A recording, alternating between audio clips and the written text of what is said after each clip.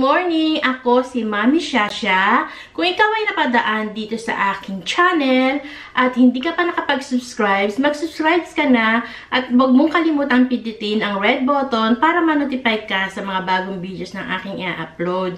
So, ngayon guys, isi-share ko sa inyo kung bakit ko to ginagamit at nagtatagal ang aking makeup dahil dito sa product na ito na matagal ko nang ginagamit.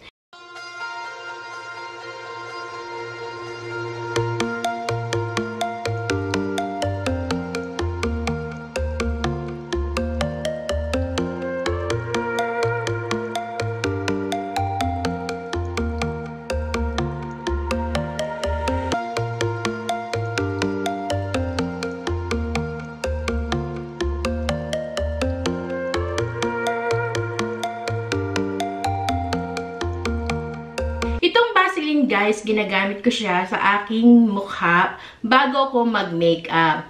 Pwede mo siyang gamitin sa iyong eyebrows.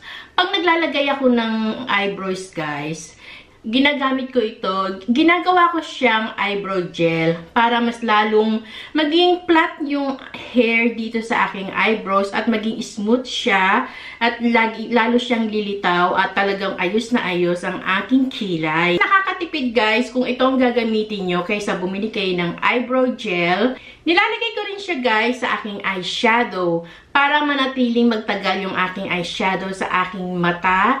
Dahil diba kung minsan pagka yung lagi kang maghapon sa daan, kung minsan yung ating eyeshadow parang nawawala at nagkakaroon ng guhit dito sa taas dahil yung ating talukap ng ating mata.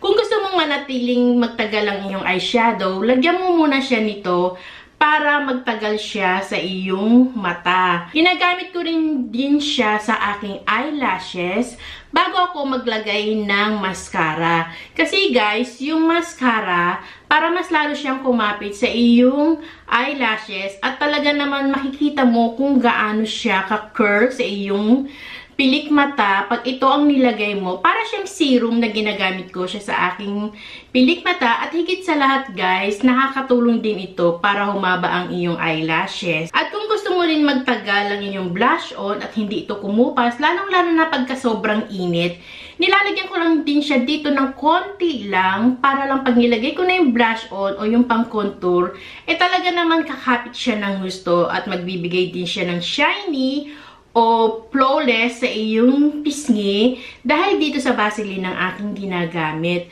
Nagtatagal siya at iyo ring makikita na talaga naman kahit gabi na, nakakapit pa rin ang iyong blush on. At ginagawa ko rin siyang lip balm sa aking lips bago ako maglagay ng aking lipstick. Para naman hindi nagka-crack ang aking lips sa buong maghapon, lalo na ang iyong lipstick ay very matte. Kaya naman, itong Vaseline ay nakakatulong para maiwasan ang mga lipstick na namumuo sa iyong labi at yung mga pagka-crack ng iyong labi. Kaya itong Vaseline guys, talagang matagal ko na siyang ginagamit. Kaya naman gusto ko siyang i-share talaga sa inyo.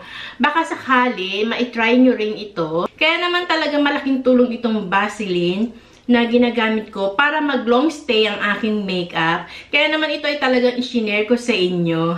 At isa pa, ang Vaseline guys, pwede nyo rin siyang ilagay dito sa mga gilid ng iyong tenga, dyan at saka dito, kung kayo ay magpapabango para magtagal ang inyong pabango. Umamit ka nitong Vaseline at hindi ka mabibigo dito sa Vaseline na ito dahil talaga naman siya ay maraming pinagagamitan, lalo na kung ikaw ay buong maghapong wala sa bahay o sa opisina na kailangan mo talagang ang makeup mo ay magtagal at hindi ka na mag-retouch na kung ano-ano pa dyan. Itong Vaseline ay makakatulong sa inyo para ang inyong makeup ay magtagal. So, ayun na nga mga mami, na-share ko na sa inyo kung anong sikreto ko kung bakit nagtatagal ang aking makeup sa buong maghapon dahil sa Vaseline na yan ang aking ginagamit.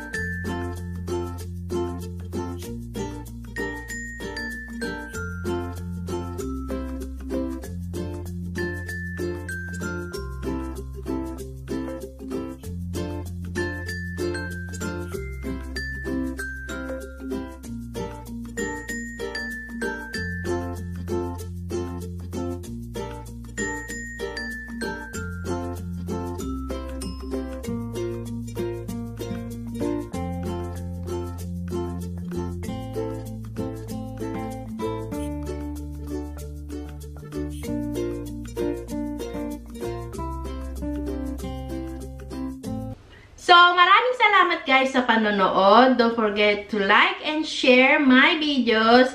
And see you next time. Bye!